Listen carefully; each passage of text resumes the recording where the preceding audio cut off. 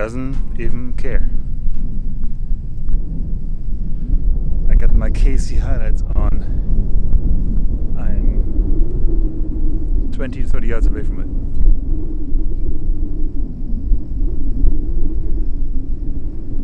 The other ones are behind it.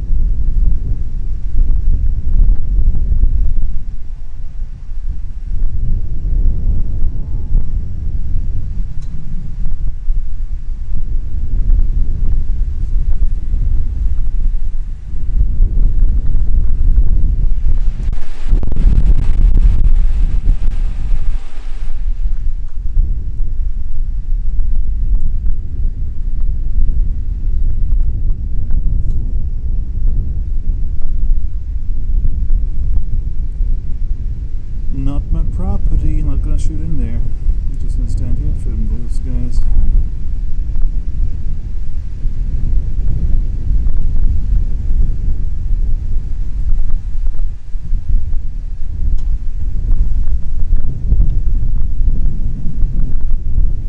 Hey bud!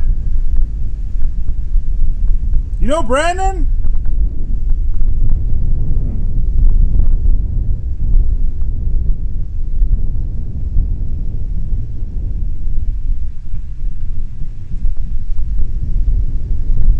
Well, welcome back guys. That was pretty interesting, wasn't it? So last night, just rolling into the ranch, I checked the phone to see where Brandon is, and he's in the neighbor's property as usual at that time of the day, and he was fairly close to the road. So I'm like, let's just swing around and see if we can spot him. And I have my ATN OTS 4T with me. It's a 640 sensor, the 1.5 base mag.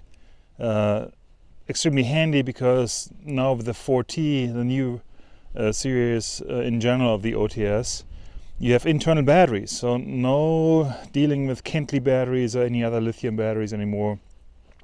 I think there's an 18650 inside, just like the Thor 4. You plug this thing in via USB-C and then you're ready to go. So I like that, much more dependable and reliable than the old OTS HD series. So yeah, this is my companion now, just for things like this, jumping out of the truck real quick, looking in the neighbor's field, spotting some hogs, and sure enough, all these hogs were hanging out at those cattle feeders. So we went over there right to the gate. I was within 20 or 30 yards of those hogs. I turned on the KC highlights, extremely bright. The truck was running. I just get out, and these hogs just don't care. I was right to the gate of that the property entrance, and I was able to film. I was able to talk. They didn't care. Only until I asked them if they knew Brandon.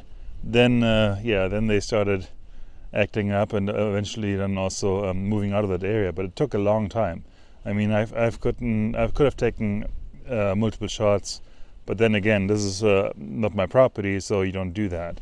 But yeah, so far the data has just shown that they're spending almost every day over in the neighbor's property. Usually then during the day or early morning they come back to my place, and then they go hide in the trees. However, they didn't do that last night. It turns out they are still over at the neighbor's property at just a location where there's a skinny tree line. There's not a bunch of trees. The last ping I got was about an hour ago. So what I'm going to do now is I'm going to fire up the drone, fly over there, and see if I can spot them. Like, this seems to be just an odd place to hunker down during the day because there's not a whole lot of cover. This is cow pasture right now. There's no cows in there.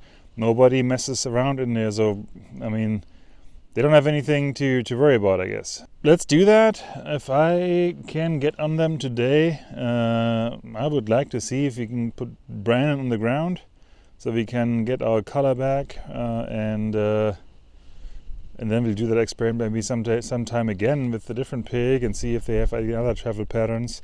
This one seems to be hanging up with this particular group, but I'm sure that I'll see more groups in the near future. I had a bit of rain the last 2 days, so I have all kinds of water puddles everywhere. It's going to be muddy, so we'll see what we're going to do today to get after Brandon. I'm just going to put some corn down. I've got some molasses. That group of pigs, I think that's easily motivated by a good amount of corn and some sweet molasses. I would be surprised if you couldn't lure them in. I'm thinking to do that in my deer blind down there. It's a nice box blind. I have a little heater inside. I can be comfortable. I don't have to sit in a deer tree stand and freeze my fingers off. So I'm liking that plan. There won't be any progress on the shooting range this weekend because it's way too muddy. We also wanted to burn some brush piles. It's also not going to happen because that stuff is too wet now. All right, let's get the drone up in the air and see what we can figure out over there with those hooligans.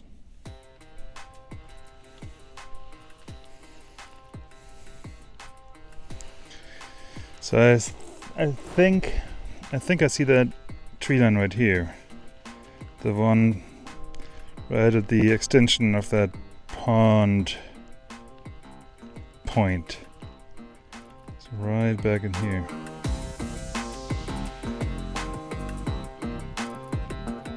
Somewhere at that end of the tree line.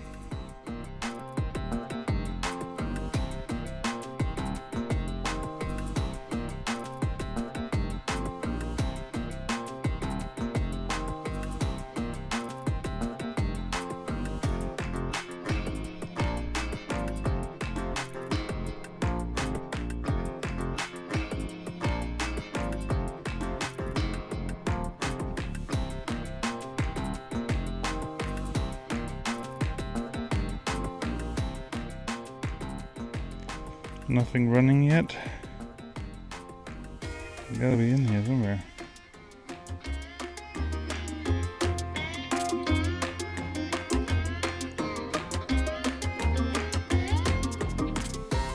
So unfortunately I was just a few minutes too late. If you guys look at the screen here, top left, they leave at 9:02 a.m. from that group of trees. I looked at the date and time of the video file. The video file was created at 9:25. So I missed them by a mere 20 minutes or so. That's when they moved out of that spot, and I just didn't get a more recent GPS ping back from the tracker. The story continues. Yeah, I'm not getting a new ping. And I feel like, because it's just that stretch over there where I keep losing signal, so I have just missing data and it's being shown in the map with the stroked line, and I think that's what's happening. So I think they went back from that little tree line right here back to my corner of the property, and I bet they're hunkered down there. So I'm gonna give it some time today, see when the next ping is coming in, and when it is coming in and it is on our place, I'm gonna try to get after them today. So probably gonna drop some corn back there where the deer feeder is and some molasses. which really is, they should be within 50 yards or so of where they bedded down according to the map. Yeah. Game plan for the day right there, guys. Let's go get Brandon. Let's go, Brandon. Alright. Let's bring the drone back so I don't lose my toy.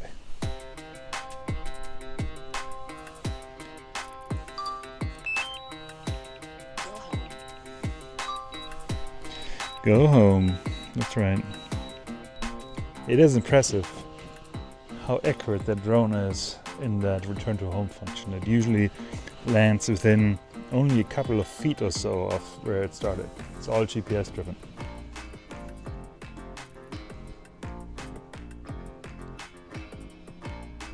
I hear it, I can't see it. Let's go look. Somewhere up there, guys. Somewhere up there.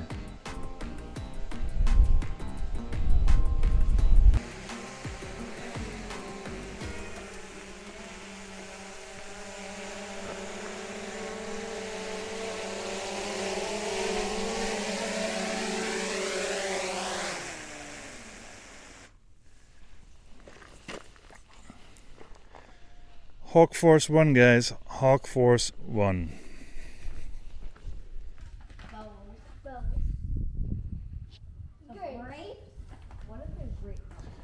So, a quick update.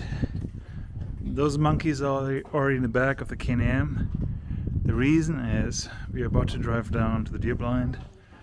I got another ping on my app, and now Brandon is back down on the north side of the property where they usually hang out. Not as close to the deer blind and the feeder as usual, a little further off, which I think is good because that way I can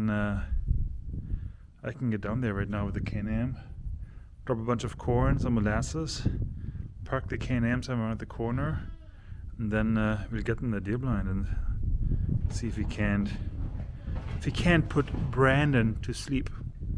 Get it? Yep, I said that.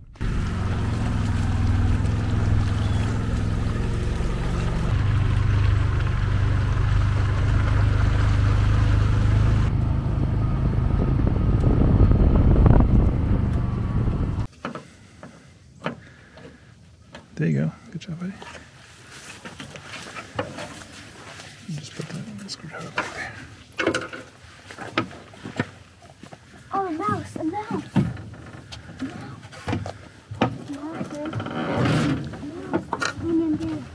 Mouse, swim in there. Someone. Yeah, there should be two in there, I think. Let's put that corn down. And as I drove in, I scared like 4 squirrels away. I wish those all-season feeders would be squirrel-proof. They're actually not. The gap under that warming guard and the bottom plate, there's a gap like this tall, and the squirrels get through it. Boys are chasing a mouse in the deer blind. I guess they're good for something. Right, corn and molasses.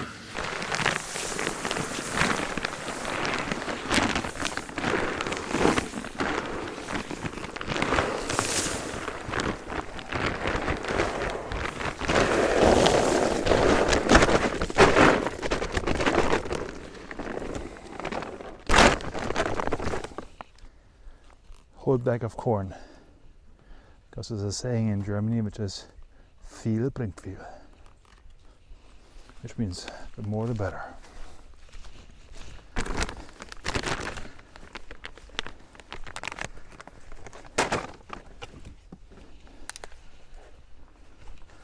That's also the apple-scented corn I buy at a local grocery store, actually, which is JAGD, and definitely has a smell to it, and hopefully those pigs will take to it here pretty quick.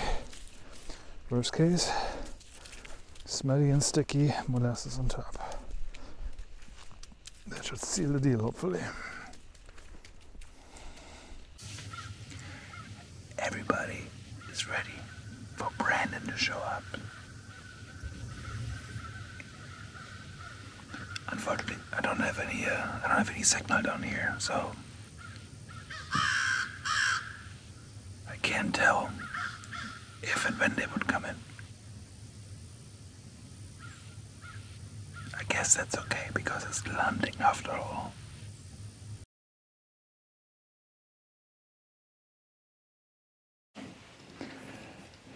So the kids were out of patience and I just had to bring them back to the house.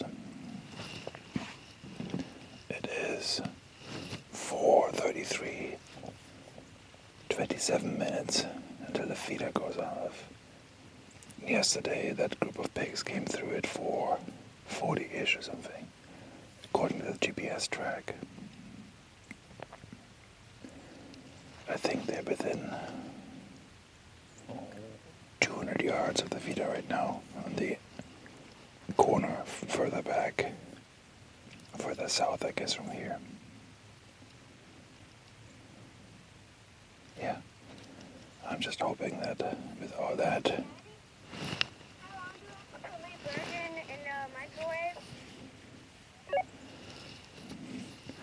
For 1 minute should be fine, buddy.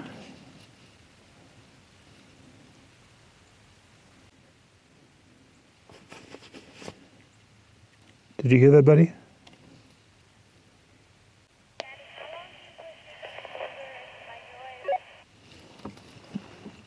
For 1 minute, buddy.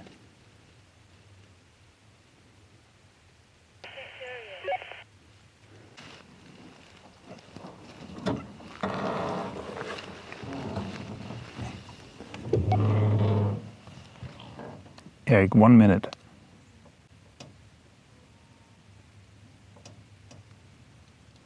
Can you hear me now? Can you hear me now?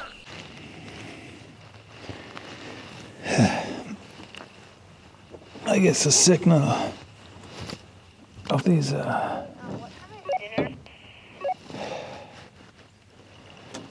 Buddy, I'm hunting. I can't be talking to you the whole time.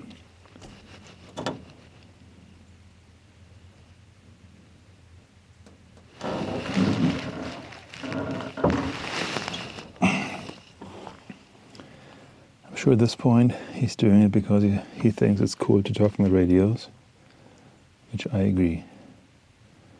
But the signal of these in a blind made with metal panels, it's not the best. And I'm hunting, so I need to just be quiet now.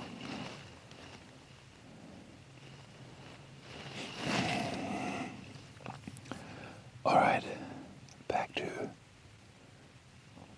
where we were.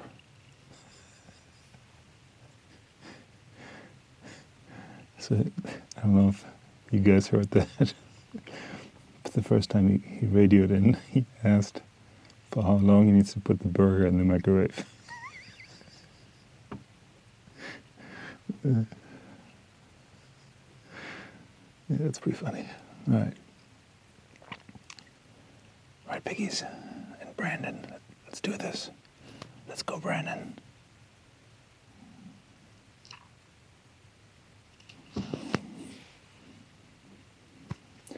If you guys haven't heard yet,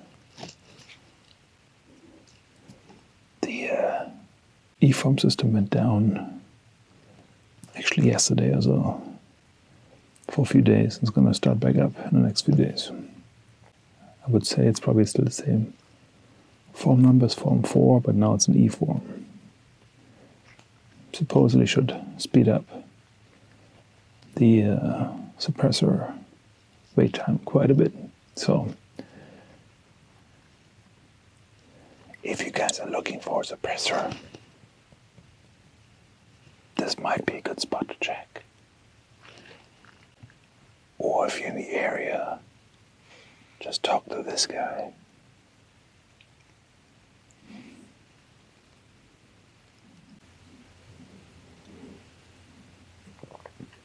So this dude just walked in. 9 points, as far as I can tell. He's gonna get spooked in about 7 to 8 minutes by that feeder going off.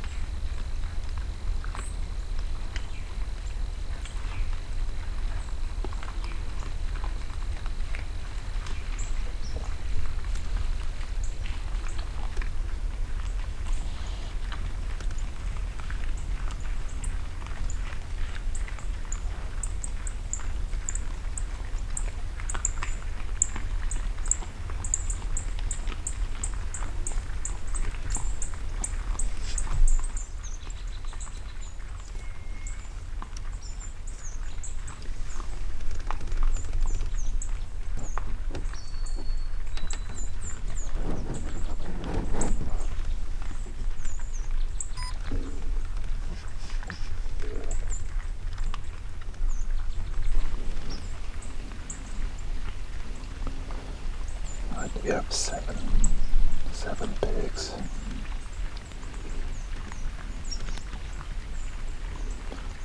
No Brandon yet. I wonder if it's a different group.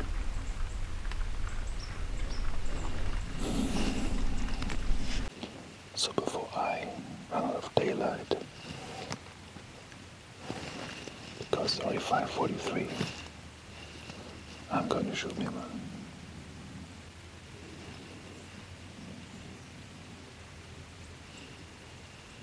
Yes. I think it's about that time. Questions, which one?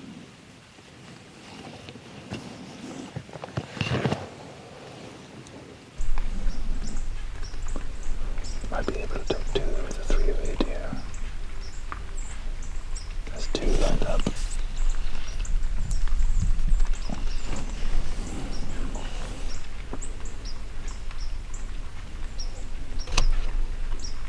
Going hot.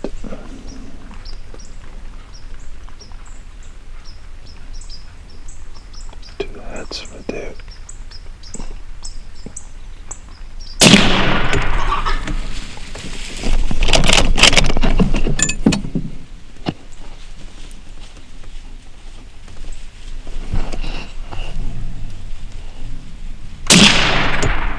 I had 2 pigs lined up, and if there wasn't a third pig just in the front which made that one very painful step backwards, I would have gotten 2 in the ground in the first shot. But again, 1 pig steps back 1 step and his butt got into the way. So I got that one on the ground.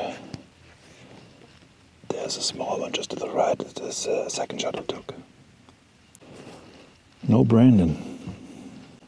Brandon's story is going to continue tonight. Alright, I'm going to go get the Can-Am, load these pigs up, because I wouldn't mind throwing one of those in the smoker. And then I'm going to check the GPS data, because it's 5:47. So let's say 5:45.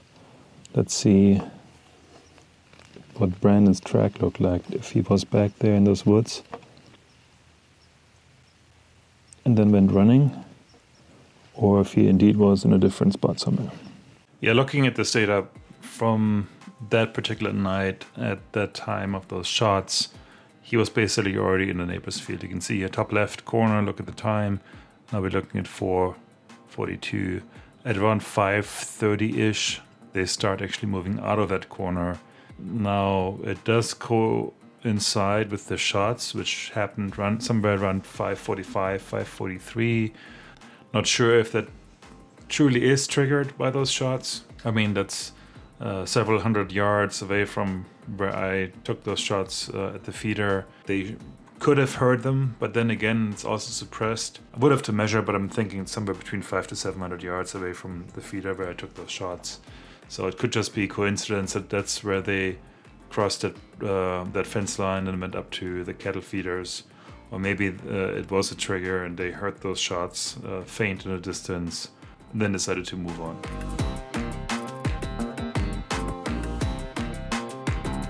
Well, good morning, everybody. I was just about to get ready to fly the drone again because the pigs have been over in that group of trees again this morning. 30 minutes ago I got a ping. They were over there and they stayed over there for quite some time. I just now got ready to get the drone out, everything, and was about to take off, and now have another ping which now tells me they're back on our property. 3 minutes ago last ping came in, and they're down there at the corner.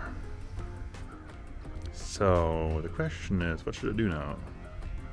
Yeah, I think I'll go after them this afternoon, because yesterday about 5 p.m. they came through the deer feeder where I put down the corn, the molasses, the other day. So 5 p.m. yesterday they came through, and I have a picture of Brandon, one with the color on here, and so I'll try to do that today, I think. In the meantime, I'm gonna get the trailer ready and I'm gonna head out and get some more trees for the ranch. I'm gonna pick up some more live oaks today, 30 gallon, maybe a 45 gallon too, and yeah, we'll get some more trees, because I don't think there's such a thing as having too many oak bearing trees on a property where you try to do some deer hunting. So alright, we got us some trees loaded up and everything. 6 live oaks and 2 Mexican sycamores. Flip around, there we go.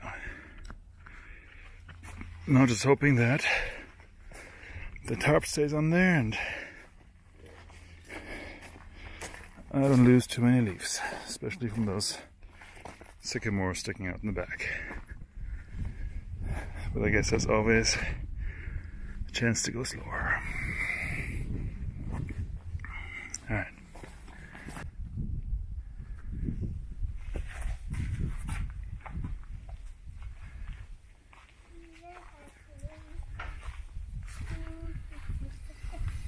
Daddy is flying tight. Mm-hmm. Flying tight over. I just got back. Trees made it. They're nice and tall. Didn't quite realize when they loaded up to the trailer how big they are. So those are nice trees. Also picked up a all-season feeders electric protein feeder. I'm thinking we could use that for the goats to supplement the food intake right now with some goat pellets while we're not out here. So it's over there, buddy, behind the fence already. Where the goats are, there you go. So it's a 600 pound stand fill feeder, and I think that's going to work pretty good. Hopefully the goats can get to it, and if not, then well, it's going to be a deer protein feeder, which I wanted another one anyways. And I'm going to get in the tractor, unload these trees, put them into maybe a spot. I don't know, I'm probably not going to plant any today, so I might just put them here next to the barn so they're protected from the wind a little bit.